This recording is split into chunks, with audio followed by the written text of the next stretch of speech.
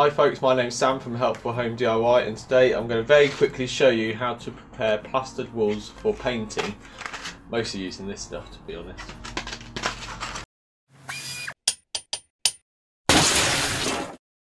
Okay, so if you've just plastered your walls yourself and they're not quite bang on perfect, or if you've had a plaster in and there's a few little bits here and there that need sorting out before painting, I recommend you just spend a bit of time on getting that right, because it's far easier to sort it out before you paint. The first thing to do is we need to check to see how bad the wall is. And there's a very easy way to do this, obviously just looking at it. But the other way is if you get a torch or a lamp or something and shine it along the wall so it casts the light along the wall, and then any lumps and bumps that cast shadows will be easy to spot. Obviously once you've done that, then you can get on to sorting them out. So I'll jump straight into it, and the first one is just very basically sanding down the plaster. Okay, so if you plasterboarded the wall yourself and you've not done it much before, if at all, like me, then you're bound to have some dips and bumps and things like that that you need to sort out. It's inevitable. If you've got a plasterer to do it and you're going to have some lumps and bumps, then call him back and have a few words. But it's quite easy to sort these bits out, so don't worry. All you'll need is 120 grit sandpaper. Obviously if it's a big bump then you want to look at filling it in, but anyway, 120 grit sandpaper. Let's use this one as an example. You just rub it around in a circular motion and it actually just smooths it out nicely.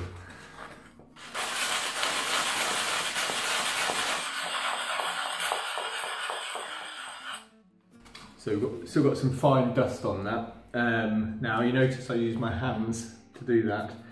Don't press too hard, just let the sandpaper on the flat parts, don't fold it, just let the sandpaper do the work, and you'll see that it quite easily just smooths out that lump. Try not to use sanding blocks with this, because you don't want to get a big area just locally around where the lump or the bump is. That's a bit dusty. Just give that a wipe. It's nice and smooth. So a few other things that I had to do to sort out my plaster, because it was the first time that I'd plastered. The first couple of walls in particular had lumps and bumps all over them. So instead of sanding all these individually, what I did is I just got a vibrating sander, and it has a pad about that big where you put some sandpaper, attach some sandpaper on, and you just do the whole wall in a one. It created a lot of dust, but it's spot on. I mean, I painted it now and it looks great. So the other place you need to think about is along the corner beading of the windows. Remember, we put the metal strip in there, yours might be plastic. So you can just see a bit of the metal here, but some places the plaster's sort of just a bit sort of lumpy. That's fine. What you want to do is just sand that off down to the metal itself, just to get that nice straight edge.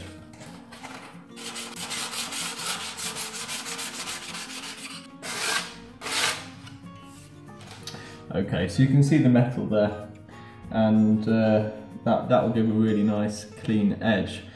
When there are bits of plaster sort of branching out, which happens when you're plastering it, don't be tempted to get at it with a scraper, because it'll just knock off big chunks, unless it's a big lump coming out, that is. If it's a particularly big lump, then using 120 grit sandpaper will probably be a bit slow. Start off with something like 80 grit, maybe even 60 grit, and then work your way up to finish on 120 grit. If you've got quite a few lumps and bumps, and you obviously need quite a bit of sandpaper to even them all out, because it fills up the pores in between the sandpaper quite quickly with plaster. Good sandpaper, this stuff here is brilliant. There you go. Good sandpaper. Look, it'll cost a bit of money, but to save a bit of money, just because it's clogged up doesn't mean it's still not good for using. You just need to get rid of the plaster. Quite an easy way of doing that. Hoover with a brush attachment.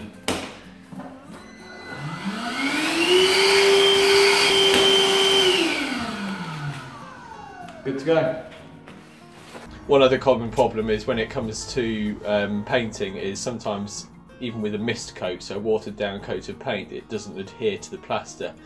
The number one reason for that is because the plaster's been shined off too much. So it's been the final skim and plaster has been worked so much with some water that it just looks like a sheet of glass, obviously a pink sheet of glass, but it looks really shiny.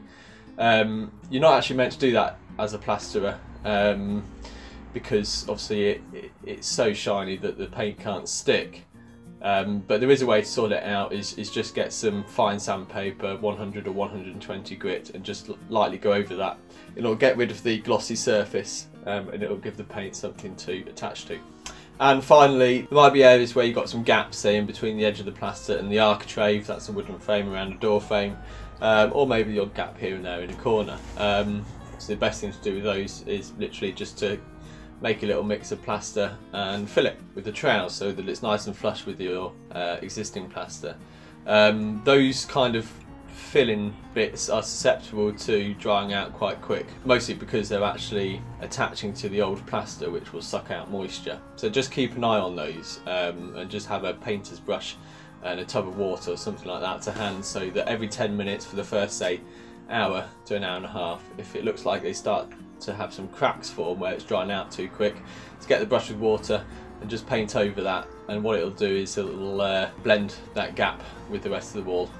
Like I said, for the first hour to an hour and a half, you need to keep an eye on that. And finally, one last thing, it's slightly going off topic, but it's regarding the next step in the process, which is putting the first coats of paint on the newly plastered wall. I want to say this now, before you go ahead and paint the walls, is don't cover it with PVA. You'll see why in my next video, which will be about painting the first coats onto that plastered wall. But for now, just don't put PVA on the plaster. Okay folks, very quick one, but thanks for watching. I hope you found that useful. If you've got any other suggestions on how to prepare plaster before painting, please leave them in the comments section below, and I'll respond, and then everyone could benefit from your question and my answer. Please subscribe to my channel, it all helps, and as always, I put a little bit more information on my website. So if you go to www.helpfulhomediy.co.uk, and then on the menu at the top there'll be the how-to bit, click on that, and then you'll see the blog post for this, where I just put a bit of extra information. Okay, thanks for watching. See you next Saturday.